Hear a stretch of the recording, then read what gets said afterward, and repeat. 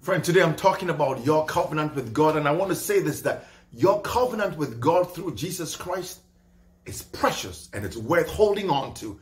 Do everything in your power to safeguard that covenant. And I take you once again to the story of Joseph in Genesis. Joseph lived for some 93 years, became prime minister, had a great life in Egypt, and then on his deathbed gave instructions that they will take his bones out of Egypt when the Lord came to deliver them. And I asked, why would Joseph think about that? He instructed his brothers that God will come for you. So don't even think about staying here. You know why?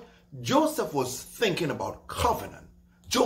He made them swear on oath that God will come and deliver them. And when God came through, they had to get out of Egypt. He made reference to the covenant that God gave to Abraham, Isaac, and Jacob. The covenant was not given to Joseph. It was given to his father, his grandfather, and his great-grandfather, but he knew about it. He studied that covenant, and he knew that a covenant was worth something keeping. We have come into Christ through a covenant.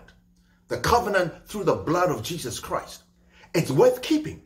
When that covenant makes a demand, it's worth giving up everything, including Egypt, to go and reach for that covenant. Don't take your covenant with God through Jesus Christ lightly. It's eternal.